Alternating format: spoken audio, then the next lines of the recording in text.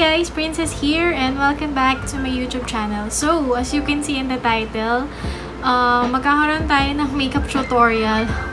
Magkakaroon tayo ng makeup tutorial today, which is the office makeup look. Since ako naman ay nagtatrabaho sa office, yan, share ko lang din sa inyo yung makeup na ginagawa ko kapag pumapasok ako. Well, itong makeup na to, hindi mo lang naman din magagamit sa office. Well, kapag may meeting ka sa labas or kahit anong field work na pwede kang makipag-interact sa ibang tao. Syempre, dapat presentable tayo. So, without any further ado, let's get started. So, before putting any makeup, just be sure lang na malinis yung face nyo, na kapag mas na kayo ng face. Usually naman ganun, di ba? Pag nag-makeup tayo, pagkatapos yan maligo. Bago tayo mag-start na maglagay ng primer, just be sure lang na hydrated yung ating face. At gagamitin ko tong Bench Organics na face and body mist. Favorite ko ngayon mag-mist. Yan, ganyan. And guys, kung may masasuggest kayo sa akin na pampatanggal ng acne scars, please comment down below para matry ko din. So, habang pinapatuyo natin yung mist, before siya mag-set, meron kasi ako ditong bagong palette from Focallure. It has 18 shades. And so, lalagay ko na lang din yung link nito sa description box below kung gusto niyo mag-order sa Shopee. Yan, punta na lang kayo sa description box sa baba. And I think nag-set na yung ating mist. For the primer, gagamit ako ng The Pore Professional from Benefit. So, ganito yung color ng primer nila. Kahit na ganyan yung kanyang color, wala. Hindi siya nag-a-add ng coverage sa yung skin. As in, talagang tinatakpan niya lang yung mga visible pores mo. So, I'm loving it. Ayan. So, after the primer, foundation na tayo. So, for my foundation, I will be using this Maybelline Fit Me. I'm in the shade 128 Warm Nude. So, gagamit lang ako ng basang sponge, top sponge guys. And this sponge is from Glad King. I bought it for 100 pesos. Ayan. So, maglagay lang tayo ng foundation all over the face. Half muna.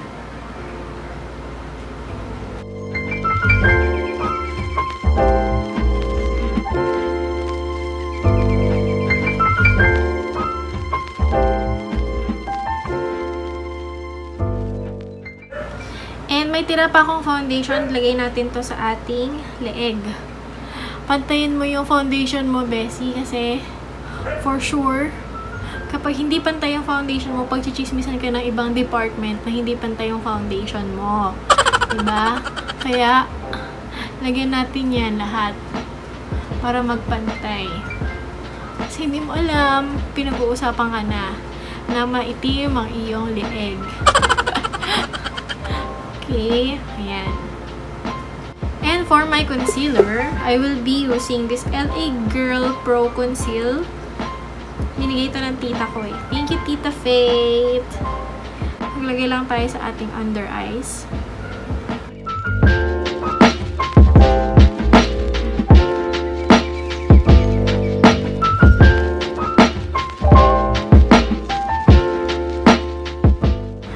Same sponge na lang din yung gagamitin ko, but dun sa kabilang side naman. Tap-tap lang din natin yung ating concealer. Para hindi halata ng boss mo na puyat ka kakalaro ng Mobile Legends. Yan.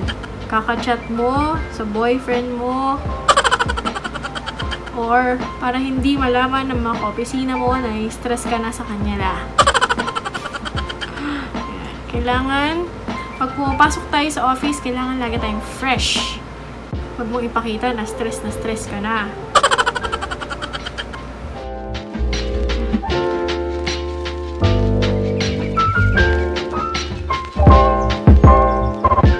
After ng ating concealer, let's move on sa ating face powder. So, I will be using the Eyeshadow Final Powder in the shade Creamy Glow.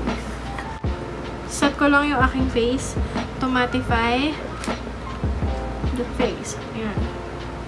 So, gagamit lang ako ng powder brush para i-distribute yung mga product. let's move on to our eyebrows. Ayan. So, for my eyebrows, I will be using my favorite BYS brow gel na ito. Diyos ko, malapit na itong maubos. Konting-konti na lang siya. Okay. Kuha lang kayo guys ng ganitong brush ninyo. Ayan.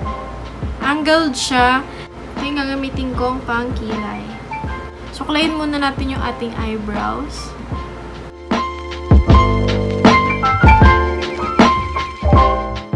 Ang shade pala nitong eyebrow gel na to is natural brown. Gustong-gusto ko tong shade na to guys kasi very natural looking lang siya. And waterproof nga pala to guys. Matagal tong mawala. Kahit na oily ka. Well, me kasi I have oily skin all over the face. So, gustong-gusto ko to. Hindi talaga siya nawawala dyan maghapon. Hanggang makauwi ako ng bahay sa gabi, nandyan pa rin yung aking kilay.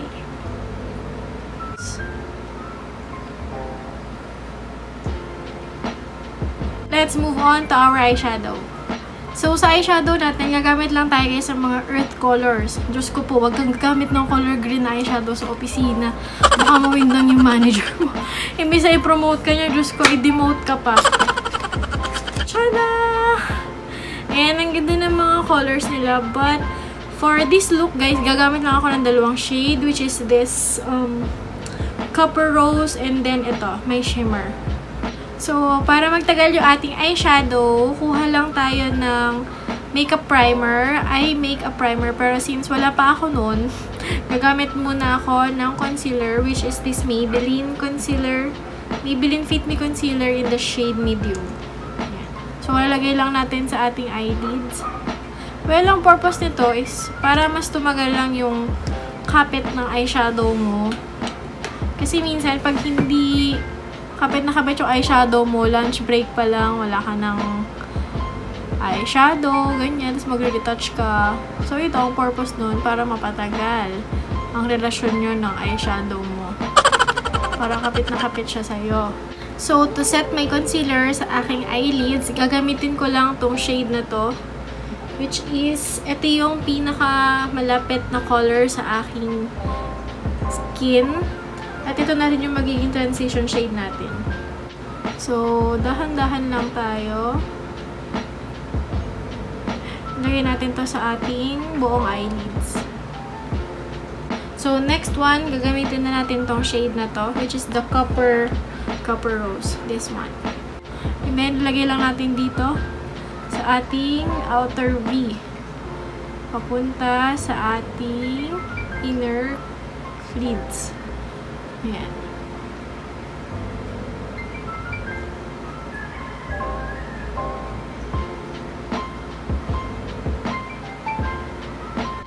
Dagdagan pa natin ng konti.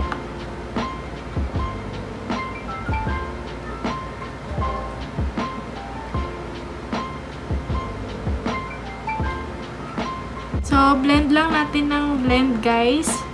Para mawala yung mga harsh na lines dyan. Blend lang ng blend because blending is key to make your eyeshadow beautiful. Beautiful. Ayan. So, gagamitin ko tong shade na to guys, which is the Moonlight. Fingers na lang yung gagamitin ko para ma-pick up ko yung pigment.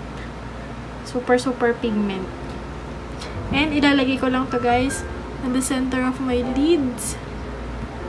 Ayan, oh! Sa lids ko. Hanggang dito sa inner corners ng aking eyelids.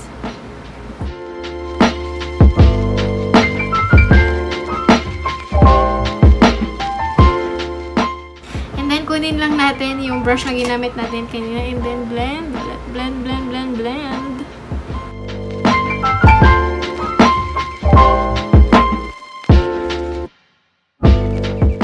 So, let's move on sa eyeliner. So, for my eyeliner, I will be using this Ever Belena All Day Eyeliner.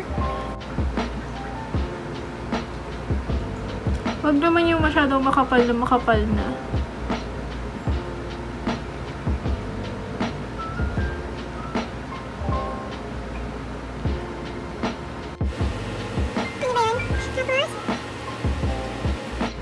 Mag-create lang ako ng wing dun sa dulo. Then, fill in na natin yung mga patches.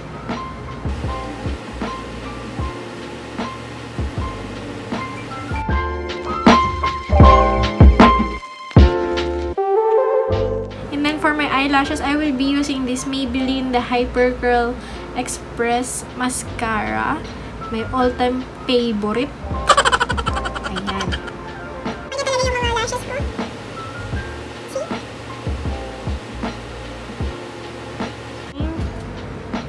Low.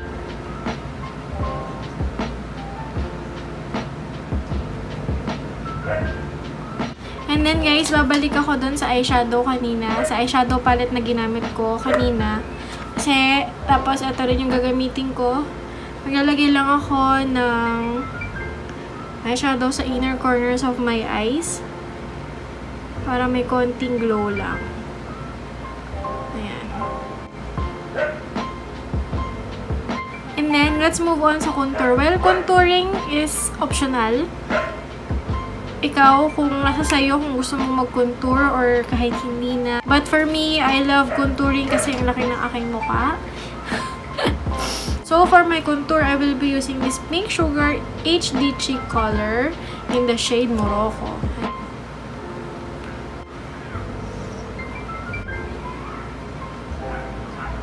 Yung contour kasi, nakakatulong to slim your face. Kahit sa makeup na lang, diba? Kailangan natin i-contour din yung ating nose. At kuha lang kayo ng ganitong brush. Yan. Para ito yung gagamitin ko pang contour ng aking nose. Mag-start tayo dito sa eyebrow, pababa sa ating nose bridge. Yan. Wala pala akong nose bridge, sorry na. Nako. Bakit nga ba na nagsabog si Lord ng ilong? Tulog na tulog ako. My goodness.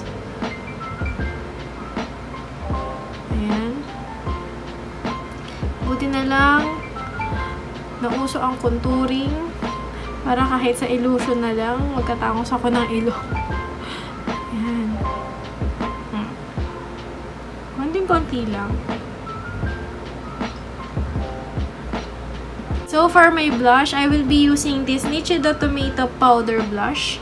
Ito ang pinaka-favorite kong blush on because it gives me just natural looking.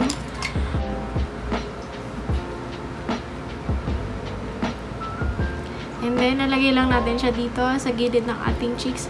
Huwag na natin ilagay dito sa area dito.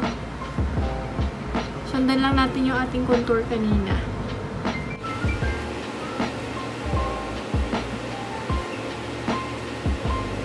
And then, the next step na gagawin natin is to highlight our face. So, the Eyeshadow True Colors Collection Eyeshadow in the shade Gold Foil. Wala, gustong-gusto ko itong ginagamit na pang highlight kasi yung kanyang, kita nyo ba? Yung kanyang shimmer, very pure lang. Tapos very subtle lang yung kanyang, so ginaganyan ko lang siya, tinatap-tap ko lang siya. Ayan. Ayan. So very, very subtle lang yung kanyang shimmer. As you can see. Ayan. Parang kapag umikot ka lang na ganun, may glow lang ng konti. And then, lagay tayo sa nose area. Tapos dito sa Cupid's bow. And then dito. And dito konti.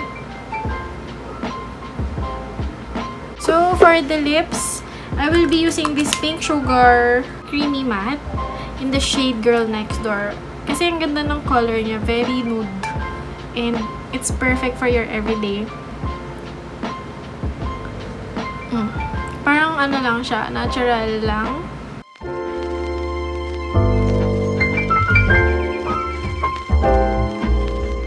So guys, i-finalize ko lang tong look na to and I'll be back.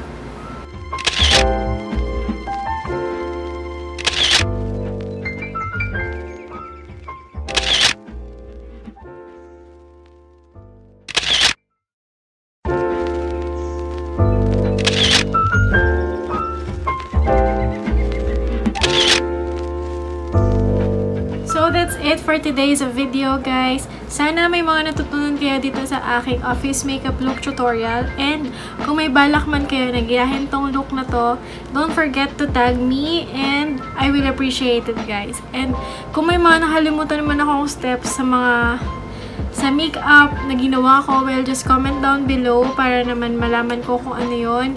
And guys, if you enjoyed this video, don't forget to give me a thumbs up. And kung hindi ka pa nakaka-subscribe sa aking channel, mag-subscribe ka na. And don't forget to share this to your friends. Kung naghahanap man sila ng mga office look makeup tutorial, share mo na to para malaman nila na meron tayong video na ganito. And don't forget to follow me on my social media accounts. Ilalagay ko lahat ng links sa description box below. And thank you for watching, guys! I hope to see you on my next one. Bye!